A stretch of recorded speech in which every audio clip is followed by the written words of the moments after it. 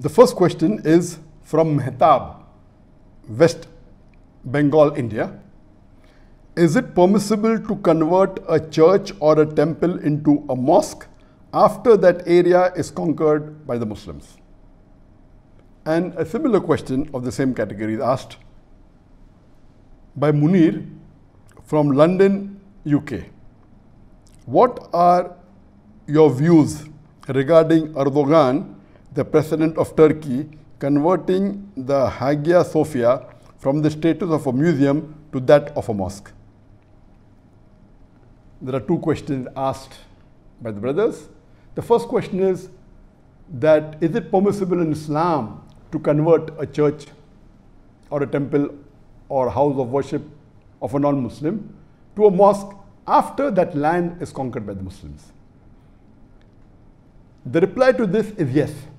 There are several hadith and there are several references that it is permissible to convert the house of worship of the non-Muslims to a mosque if the Muslim wants to after they conquer the land.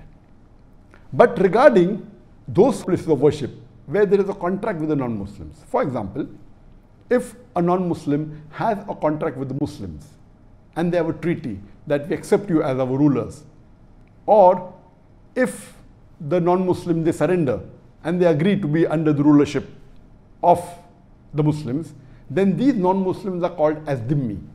So as far as non-Muslims who are dhimmi, who are protected by the Muslim rulers, in this there's a special condition and a treaty that their lives will be protected by the Muslim rulers, their houses will be protected, their place of worship will be protected. So in such a case where there's a contract between the Muslim ruler, or they have surrendered to the Muslim ruler, or they have invited them to take over from the ruler which is unjust, and if there is a contract and there is no war, in these cases they are called as dhimmi, and the non-Muslim they have to pay a jizya for protection. Under these conditions, the Muslims are supposed to protect the lives of the non-Muslims, their homes, as well as their house of worship.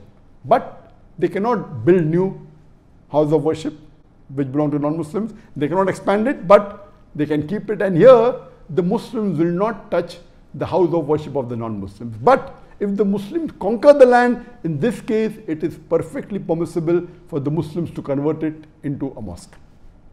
As far as the second question is concerned, that what are my views regarding the issue that has taken place today? And we know that the court has given the verdict, and Erdogan, the president of Turkey, has said that the Hagia Sophia, which was a museum, would be reverted back to a mosque. Let me first give you a brief regarding the history of Hagia Sophia so that people who are unaware will know about it, and then I will give my views. As far as Hagia Sophia is concerned, it's a monument which is there for about 1,500 years. It was built by Emperor Justinian I in 537 CE. It took about a few years for him to build, and it was a cathedral of the Greek Orthodox. And it remained a cathedral for several centuries. In 1204, during the Fourth Crusaders, they converted the Greek Orthodox Cathedral into a Roman Catholic church until 1261. So initially for 667 years, it was a Greek Orthodox Cathedral. Then after that, for 57 years, from 1204 to 1261, for 57 years, it was a Roman Catholic church. Again later on, when the Christian Byzantines came to power, it was again converted back into a Greek Orthodox cathedral until the Ottoman rulers, until Sultan Muhammad Fateh. He conquered Constantinople in 1453. Then it was converted into a mosque. So since 537 up to 1453, for more than 900 years, it remained a Greek Orthodox cathedral. Then for a few years, it was the Roman Catholic Church, then went back to become a Greek Orthodox cathedral, and it was the largest church in the world where it was built. The biggest in-house covering, and the dome was the largest, It remained larger for 1,000 years until 1500 when a new church was made. In 1453, Sultan Muhammad Fateh, he conquers Constantinople, and then there are documents available that he purchases the Hagia Sophia, and after purchasing it, he converts it into a mosque. It remains a mosque till 1931, until Mustafa Kemal Atatürk, he takes over Turkey and he declares it as a secular state. For 4 years it was closed, and he passes a verdict in 1934 that the mosque should be converted into a museum.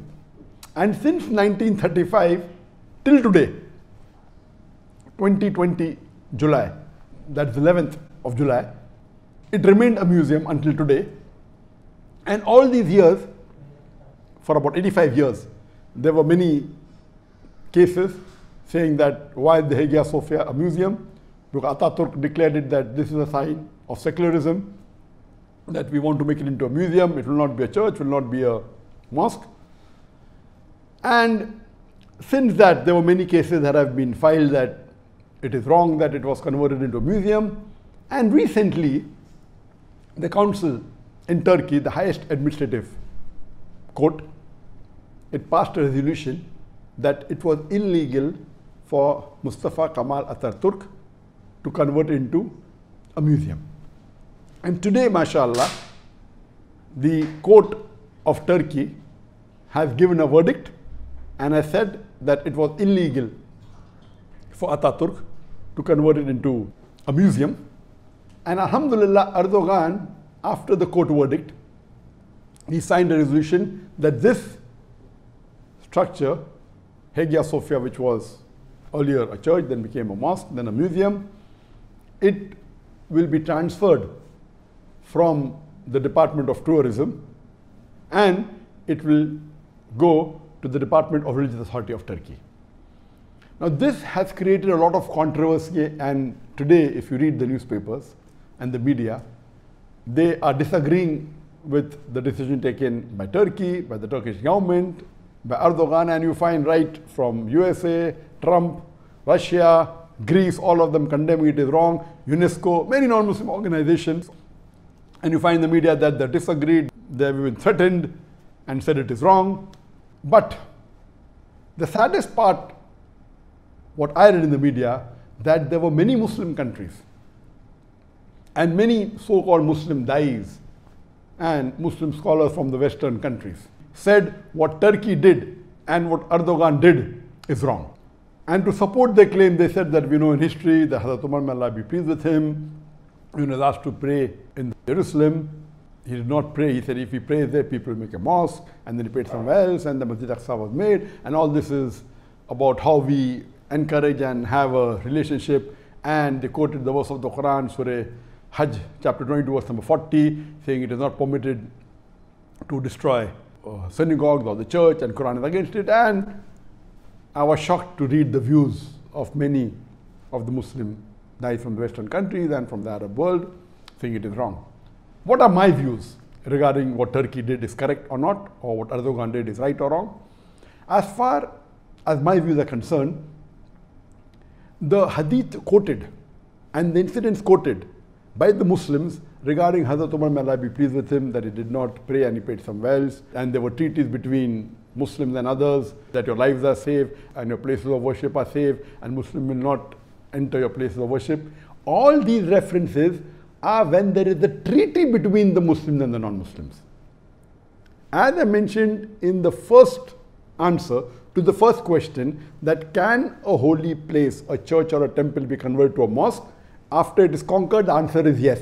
Only if there is a treaty between the Muslims and the non-Muslims, or if the non-Muslims surrender, or they are dhimmis, non-Muslim living under the law of the Muslim rule, Islamic rule, that is the only condition where the Muslims give them security and they are paying a jizya. As far as when the Ottoman rulers, when they conquered Constantinople, it was a conquest. It was a war. So it is wrong to give examples of a treaty between the Muslims and non-Muslims and say that same way Turkey should manage it, that's totally wrong. So if there is a conquest, if there is a war, and if the Muslims rule, and this is a common law all over the world, we find so many non-Muslim rulers, when they conquer the land, they occupied the mosque. Many of them demolished the mosque. You have example of the Crusaders. The best example is Spain. There were hundreds of mosques and most of them were either converted to churches, or they were made into museums, or they were destroyed. Hardly you find there was not a Muslim who could openly give the azan. Why don't people object to that? So this was the normal law that once you conquer, that becomes your land. So once it becomes your land, you have a right to do what you want to do. Later on, after World War I, World War II, then the Geneva Convention, all that is later on. So before that, the rule was once you conquer a land, it becomes part of your land and you can do what you feel is right. So based on that, this was a conquest done by Sultan Muhammad Fateh. And in a conquest, they have a right to keep the house of worship, to convert into a mosque. It is a right, and you find several examples. In fact, if you read the hadith of the Prophet Muhammad, I'll give you one incident which I don't want to give it, but to reply to these Muslims who are attacking Turkey and attacking Erdogan, that if we read the seerah of the Prophet, we know in the seerah of the Prophet, when Muhammad migrated to Medina and later on he came back to Makkah, during Fateh Makkah, what did he do? When he came back with about 10,000 Sahabas and it was a victory, the first thing he did was he went to Kaaba, which was the house of worship of the non-Muslims. There were 360 idols in Kaaba. He went in the Kaaba and recited the verse of the Quran from Surah Isra, chapter number 17, verse number 81, which says that وَقُلْ جَعَلْ حَقْ وَزَاقَ الْبَاطِلِ إِنَّ الْبَاطِلَ كَانَ زَوْقًا. When truth is hurled against falsehood, falsehood perishes. For falsehood is by its nature bound to perish. And he destroyed all the idols. Imagine today if the non-Muslims object and say, what you did is wrong. Will the Muslims agree to them? It was a house of worship of the non-Muslims, right or wrong? Yes. But it was a conquest. Though it was a bloodless conquest, it was an easy thing. Once they ruled the land, they destroyed the idols. And that is in Islamic history. So do you mean to say what Prophet Muhammad did is wrong? And many may not be aware that Makkah is also mentioned in the Bible. If you read the Bible in the book of Psalms, chapter number 84, verse number 5 to 7, it says, blessed are those people who travel to the valley of Bakkah. And the same Bakkah, the word is also mentioned in the Quran, in Surah Imran, chapter number 3, verse number 96, which says the first place of worship, the first house of worship of Allah was Bakkah. Same word what the Quran mentions for Makkah, Bakkah, is also mentioned in the Christian Bible. Imagine today the Christians say that Makkah belongs to the Christian and the Muslims should give it to them. Will the Muslims believe? Will the Muslims agree? And the answer is no. Imagine someone comes with a bright idea that let us convert the haram into a museum. Will the Muslims believe? Will the Muslims agree? And the answer is no. So what you have to realize, at that time this was the law. And at that time you see the seerah of the Prophet. What did he do? What happened today? Many of the Muslims are being influenced by the Western culture. Because they are staying in Western countries, they want to change the Islamic history. They want to give a ruling. They quote verses from the Quran. And the verse of the Quran that was quoted of Surah Hajj, chapter number 22, verse number 40, which says that Quran says that house of worship should not be destroyed. There is no verse in the Quran saying that. It is a misunderstanding. If you want to know the real context, start from verse number 1 before. Surah Hajj, chapter number 24, verse number 39 says that you are permitted to fight against those non-Muslims who have done wrong. And Allah will aid you and protect you. This is the first verse of the Quran giving permission for the Muslims when they migrate from Makkah to Medina to fight against the non-Muslims. First verse. Then verse number 40 of Surah Hajj, chapter number 22 says that, and those who leave their homes because they say that our Lord is one, Allah is one. And it continues that if Allah wouldn't have checked one force with the other, then the churches and the synagogues and the mosques where the name of Allah is taken would have been destroyed. It doesn't say that it is not permitted to destroy. It's telling that Allah subhanahu wa ta'ala, number one, it's telling it is giving permission for the Muslims to fight against the non-Muslims who have done wrong, who have done transgression. And then it says that those Muslims who leave their home because they believe in Tawheed, believe in one God, Allah is there to protect you. And then it says, if Allah wouldn't have checked one group against the other, then the places of worship, like the synagogue, like the church, like the mosque, that would have been destroyed. Giving indication, doesn't say that you cannot destroy. For knowing the real meaning, go to the tafasir. And if you read Qurtubi says very clearly that what I said in the reply to the first answer, that if there is a treaty between the Muslims and the non-Muslims, if the non-Muslims become dhimmi under the rule of the Muslim rulers, if they agree that the Muslims are the rulers, or if they surrender and there's no conquest, and if they are paying jizya, if they are paying a tax for protection, it becomes the duty of the Muslims to protect the lives of the non-Muslim, the dhimmi, to protect the homes and protect the house of worship. But again, Qurtubi says, you cannot build a new house of worship for the non-Muslim because it is sin. But what is there, it can remain. They cannot expand it also. So if there is a treaty, or if the non-Muslims have surrendered, in this case, yes, you cannot occupy it, you protect the house of worship, but cannot build a new one, cannot expand it.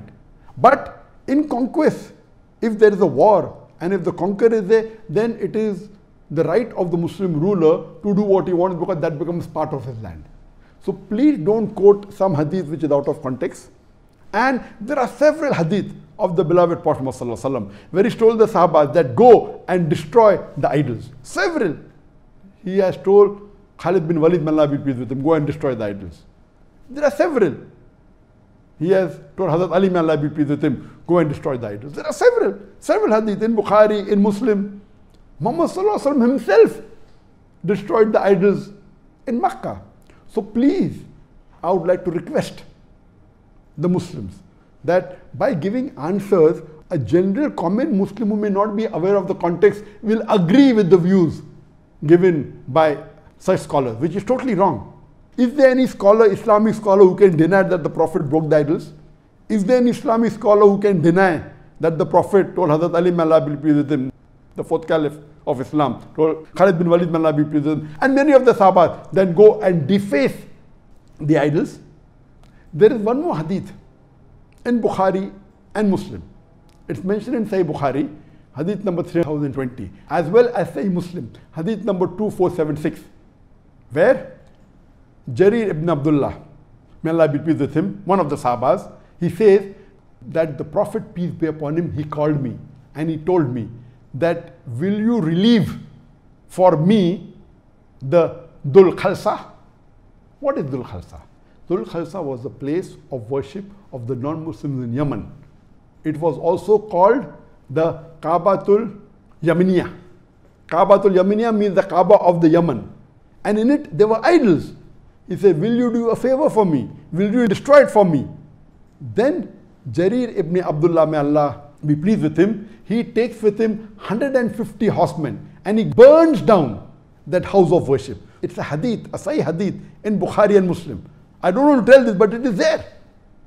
That means the Prophet commanded not only to destroy the idols, he even asked them to destroy the place of worship.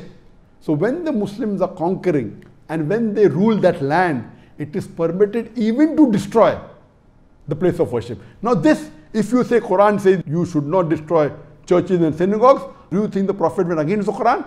The context is wrong. That is when there is the treaty between the Muslims and the non-Muslims, when they are dhimmi, when they are under the rule of the Muslims. But generally, it is a fard to destroy the idols if the Muslim conquers the land. And if there are idols, it becomes a fard. And you have several examples of Sahabas doing that. It is umpteen number of hadiths are there. So to try and misguide telling that it is not permissible is totally wrong. But destroying the temples or the house of worship is not a fard. But if required, if it's causing a problem for the Muslim ummah, the Prophet has commanded that. So how can you say it's not permitted? So what I would like to say, that many a times Muslims living in the Western country, or even some of the Muslims in the Arab land, trying to be soft to the non-Muslims and trying that they are the one who will support them, they are the one who are going to fund them, etc. They are going to protect them. Many a time they give verdicts which is against the Quran and the Sunnah. Be careful. If we are going to go against our Muslim brother, Erdogan, the president of Turkey, or against a Muslim country, there are hardly few people today, Muslim leaders, who can really try and revive the Sunnah.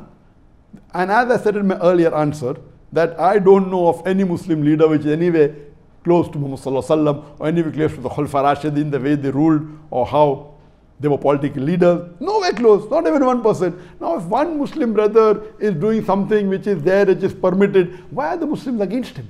So as far as my view is concerned, Alhamdulillah, what Turkey did is completely correct. And if you agree that Muhammad Fateh Sultan, he purchased the mosque. Today we know there are hundreds and thousands of churches in different parts of the world, in the Western countries, in UK, in Europe, in America, which have been purchased by the Muslim organizations. If you say that after you purchase you can't make it into the mosque, that means the Muslim living in the Western country will have to give up all these mosques to the church. If few centuries back, Emperor Sultan Muhammad Fateh purchases, buys with his own money, and that was one of the reasons. So here we're not talking about conquest, it is purchased. We're not talking about war. It's permitted. After war you can convert it. Here he purchased it. There are documents. So the court in Turkey said, seeing as the documents, if there was a case filed that what right does Kemal Atatürk have to convert it into a museum, the highest authority in Turkey, it's a legal verdict, said what is done by Atatürk is wrong. Now what is bothering USA or Russia or Greece? How can they object? How can they interfere in the personal affairs of Turkey, a Muslim country? And why are the other Muslims supporting the non-Muslims? It is totally wrong. As far as I am concerned, whatever Turkey did is correct. It is permitted in Islam. It is Mustab, Alhamdulillah. It was a mosque for several years. It was purchased. If I don't support them now, I'll have to tell all the thousands of mosques in the European country and in USA and in Canada, which have been purchased from the church authorities, even they have to give them up. So please, Allah clearly says in the Quran, in Surah Nisa, chapter number 4, verse number 135, that Ya ayyuhallazina amanu, oh you believe, stand out for justice as true to Allah subhanahu wa ta'ala, even if it be against yourself, against your parents, against your relatives, whether rich or poor. Allah protects both. So please, if a Muslim has the guts to do something which is close to Quran Sunnah, it is the duty as Muslims that we should support him and we should encourage him. Hope that answers the question.